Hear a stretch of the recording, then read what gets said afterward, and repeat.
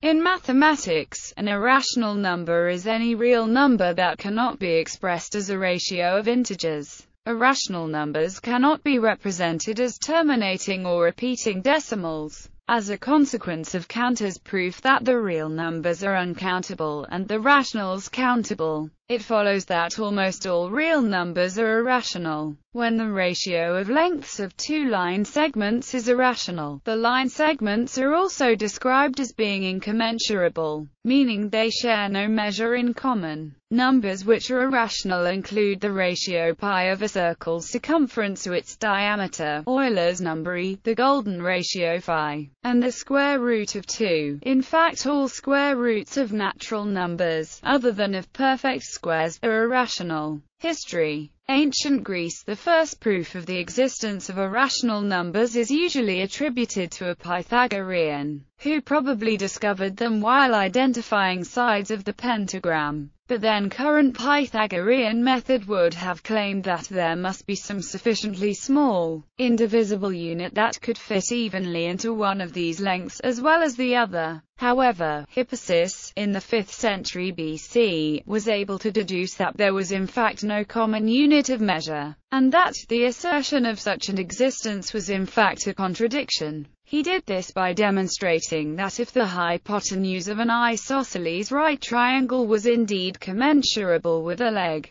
then that unit of measure must be both odd and even, which is impossible. His reasoning is as follows. Start with an isosceles right triangle with side lengths of integers a, b, and c. The ratio of the hypotenuse to a leg is represented by c, b. Assume a, b, and c are in the smallest possible terms. By the Pythagorean theorem, c2 equals a2 plus b2 equals b2 plus b2 equals 2b2. Since c2 equals 2b2, c2 is divisible by 2, and therefore even. Since c2 is even, c must be even. Since c and b have no common factors, and c is even, b must be odd. Since c is even, dividing c by 2 yields an integer. Let y be this integer. Squaring both sides of c equals 2y yields c2 equals 2, or c2 equals 4y2. Substituting 4y2 for c2 in the first equation gives us 4y2 equals 2b2.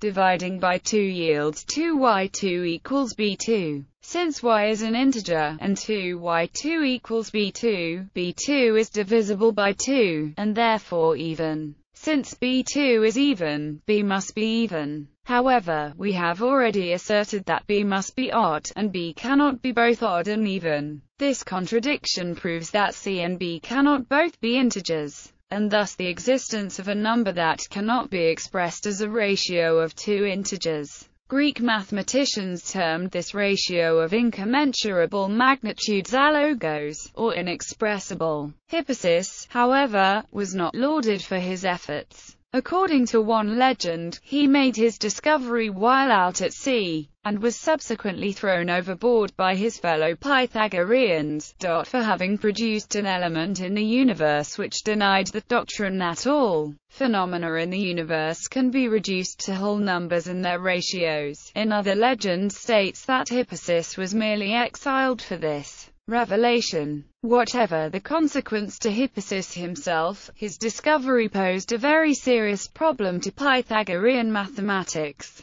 since it shattered the assumption that number and geometry were inseparable, a foundation of their theory. The discovery of incommensurable ratios was indicative of another problem facing the Greeks, the relation of the discrete to the continuous, brought into light by Zeno of Ella, who questioned the conception that quantities are discrete and composed of a finite number of units of a given size. Past Greek conceptions dictated that they necessarily must be, for whole numbers represent discrete objects, and a commensurable ratio represents a relation between two collections of discrete objects. However, Zeno found that in fact, quantities, in general and not discrete collections of units. This is why ratios of incommensurable quantities appear quantities are, in other words, continuous. What this means is that, contrary to the popular conception of the time, there cannot be an indivisible smallest unit of measure for any quantity.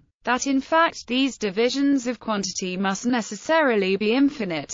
For example, consider a line segment. This segment can be split in half, that half split in half, the half of the half in half, and so on. This process can continue infinitely, for there is always another half to be split. The more times the segment is halved, the closer the unit of measure comes to zero, but it never reaches exactly zero. This is just what Zeno sought to prove. He sought to prove this by formulating 4 paradoxes, which demonstrated the contradictions inherent in the mathematical thought of the time. While Zeno's paradoxes accurately demonstrated the deficiencies of current mathematical conceptions, they were not regarded as proof of the alternative. In the minds of the Greeks, disproving the validity of one view did not necessarily prove the validity of another, and therefore further investigation had to occur. The next step was taken by Eudoxus of Cnidus, who formalized a new theory of proportion that took into account commensurable as well as incommensurable quantities. Central to his idea was the distinction between magnitude and number. A magnitude was not a number, but stood for entities such as line segments, angles, areas, volumes, and time, which could vary, as we would say, continuously. Magnitudes were opposed to numbers, which jumped from one value to another, as from 4 to 5. Numbers are composed of some smallest, indivisible unit, whereas magnitudes are infinitely reducible. Because no quantitative values were assigned to magnitudes, Eudoxus was then able to account for both commensurable and incommensurable ratios by defining a ratio in terms of its magnitude, and proportion as an equality between two ratios. By taking quantitative values out of the equation, he avoided the trap of having to express an irrational number as a number. Eudoxus' theory enabled the Greek mathematicians to make tremendous progress in geometry by supplying the necessary logical foundation for incommensurable ratios. Book 10 is dedicated to classification of irrational magnitudes. As a result of the distinction between number and magnitude, geometry became the only method that could take into account incommensurable ratios, because previous numerical foundations were still incompatible with the concept of incommensurability. Greek focus shifted away from those numerical conceptions such as algebra and focused almost exclusively on geometry. In fact, in many cases algebraic conceptions were reformulated into geometrical terms. This may account for why we still conceive of x2 or x3 as x squared and x cubed instead of x second power and x third power. Also crucial to Zeno's work with incommensurable magnitudes was the fundamental focus on deductive reasoning that resulted from the foundational shattering of earlier Greek mathematics. The realization that some basic conception within the existing theory was at odds with reality necessitated a complete and thorough investigation of the axioms and assumptions that comprised that theory. Out of this necessity, Eudoxus developed his method of exhaustion, a kind of reductio ad absurdum that established the deductive organization on the basis of explicit axioms, as well as reinforced the earlier decision to rely on deductive reasoning for proof. This method of exhaustion is the first step in the creation of calculus.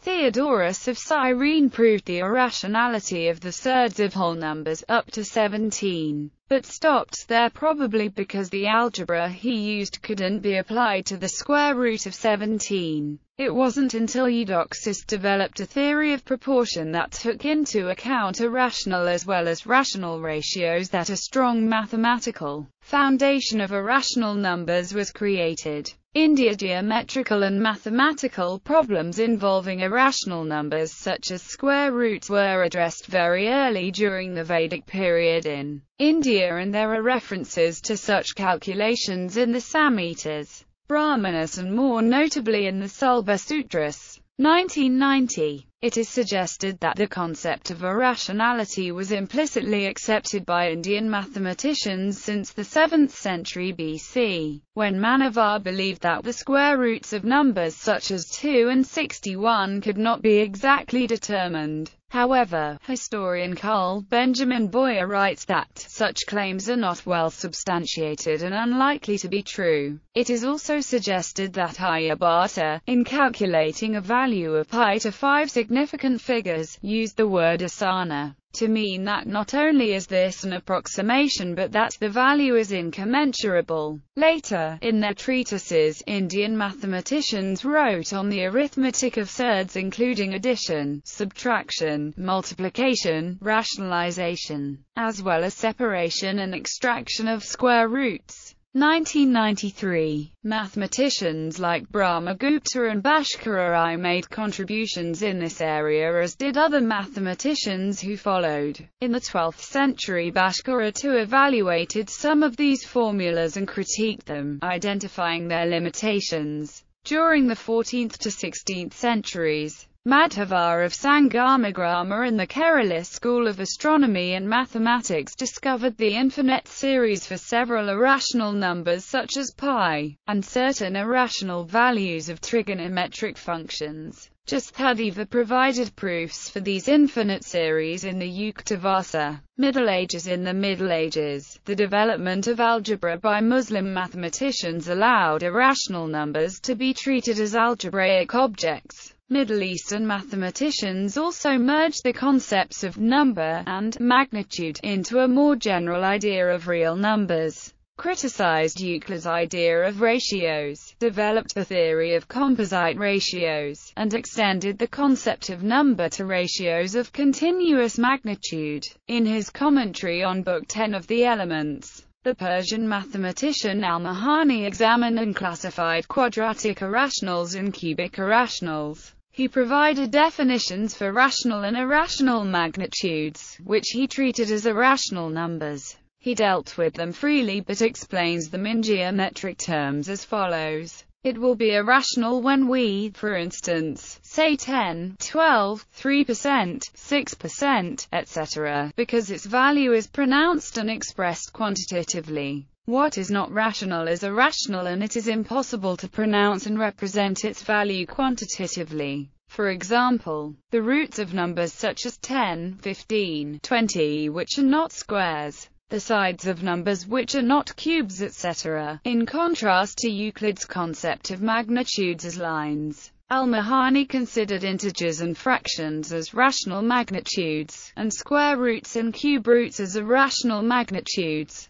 He also introduced an arithmetical approach to the concept of irrationality, as he attributes the following to irrational magnitudes: their sums or differences, or results of their addition to a rational magnitude, or results of subtracting a magnitude of this kind from an irrational one, or of a rational magnitude from it. The Egyptian mathematician Abu Kamil Shuja ibn Aslam was the first to accept irrational numbers as solutions to quadratic equations or as coefficients in an equation, often in the form of square roots, cube roots and fourth roots. In the 10th century, the Iraqi mathematician al-Hashimi provided general proofs for irrational numbers, as he considered multiplication, division, and other arithmetical functions. Iranian mathematician Abu Jafar al-Khazin provides a definition of rational and irrational magnitudes, stating that if a definite quantity is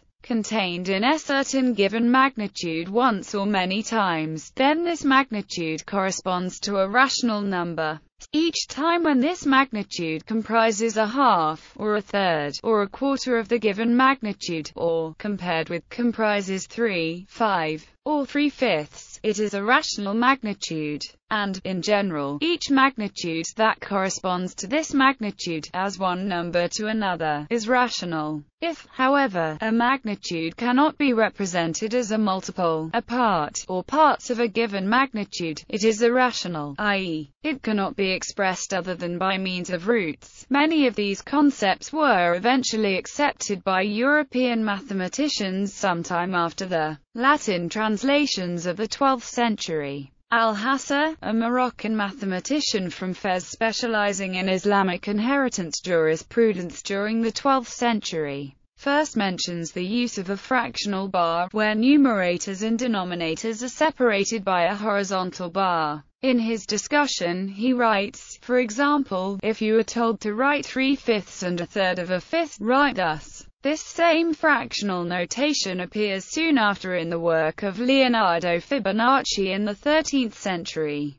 Modern period. The 17th century saw imaginary numbers become a powerful tool in the hands of Abraham de Moivre, and especially of Leonhard Euler. The completion of the theory of complex numbers in the 19th century entailed the differentiation of irrationals into algebraic and transcendental numbers, the proof of the existence of transcendental numbers, and the resurgence of the scientific study of the theory of irrationals, largely ignored since Euclid. The year 1872 saw the publication of the theories of Carl Weierstrass, Eduard Heine, Georg Cantor, and Richard Dedekind. Mary had taken in 1869 the same point of departure as Heine, but the theory is generally referred to the year 1872. Weierstrass's method has been completely set forth by Salvatore Pinchula in 1880. And Dedekind's has received additional prominence through the author's later work and the endorsement by Paul Tannery. Weierstrass, Cantor, and Heine base their theories on infinite series, while Dedekind founds his on the idea of a cut in the system of real numbers,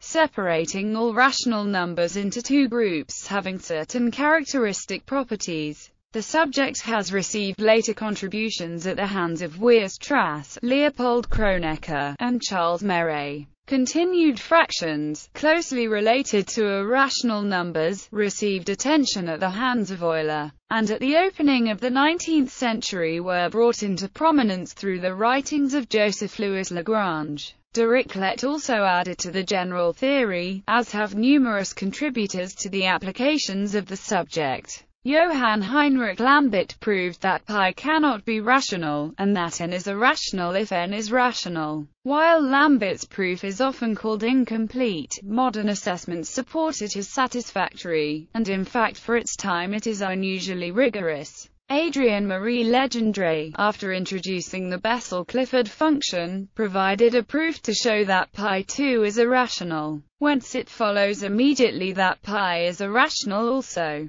The existence of transcendental numbers was first established by Liouville. Later, Georg Cantor proved their existence by a different method, that showed that every interval in the rails contains transcendental numbers. Charles Hermite first proved E transcendental, and Ferdinand von Lindemann, starting from Hermite's conclusions, showed the same for pi. Lindemann's proof was much simplified by Weierstrass, still further by David Hilbert, and was finally made elementary by Adolf Hurwitz and Paul Gordon. Example proofs. Square roots. The square root of 2 was the first number proved irrational, and that article contains a number of proofs. The golden ratio is another famous quadratic irrational, and there is a simple proof of its irrationality in its article. The square roots of all natural numbers, which are not perfect squares, are irrational, and a proof may be found in quadratic irrationals. General roots. The proof above for the square root of 2 can be generalized using the fundamental theorem of arithmetic. This asserts that every integer has a unique factorization into primes. Using it we can show that if a rational number is not an integer, then no integral power of it can be an integer. As in lowest terms, there must be a prime in the denominator that does not divide into the numerator whatever power each is raised to. Therefore, if an integer is not an exact kth power of another integer, then its kth root is irrational. Logarithms. Perhaps the numbers most easy to prove irrational are certain logarithms. Here is a proof by contradiction that log 23 is irrational. Notice that log 23 1.58 greater than 0. Assume log 23 is rational. For some positive integers m and n, we have it follows that, however, the number 2 raised to any positive integer power must be even and the number 3 raised to any positive integer power must be odd. Clearly, an integer cannot be both odd and even at the same time. We have a contradiction. The only assumption we made was that log 23 is rational. The contradiction means that this assumption must be false, i.e., log 23 is irrational, and can never be expressed as a quotient of integers m, n with n 0. Cases such as log 10(2) can be treated similarly. Transcendental and algebraic irrationals. Almost all irrational numbers are transcendental and all real transcendental numbers are irrational. The article on transcendental numbers lists several examples. ER and pi are irrational if R0 is rational, E pi is irrational. Another way to construct irrational numbers is as irrational algebraic numbers, i.e., as zeros of polynomials with integer coefficients. Start with a polynomial equation where the coefficients are integers. Suppose you know that there exists some real number x with p equals 0. The only possible rational roots of this polynomial equation are of the form r per second, where r is a divisor of a0 and s is a divisor of n. There are only finitely so many such candidates you can check by hand. If neither of them is a root of p, then x must be irrational. For example, this technique can be used to show that x equals 1/3 is irrational. We have 2 equals 2, and hence x6 minus 2 by 3 minus 1 equals 0, and this latter polynomial does not have any rational roots. Because the algebraic numbers form a field, many irrational numbers can be constructed by combining transcendental and algebraic numbers. For example, 3 pi plus 2, pi plus square root 2 and e square root 3 are irrational.